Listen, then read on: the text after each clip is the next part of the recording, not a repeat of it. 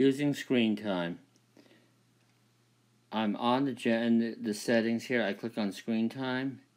This allows you to do a lot of things with your privacy, other restrictions here. You could put a passcode in here. You could turn off the screen time as shown at the bottom. You can, for example, as one quick tip here, you could set time limits here. You could say add limit. You could go into all the apps, or you could just choose one thing here.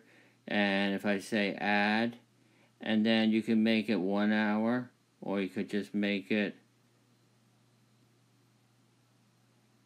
15 minutes. You would say on here, you could delete the limit, you could leave it there. It's going to be set that way. You just experiment with the thing in here, and you will be able to do a lot of things. I'm going back onto screen time here, and if I don't want this to be used here, I can turn it off. I'm going to turn off screen time. It reports limits here. This is great if you have a child.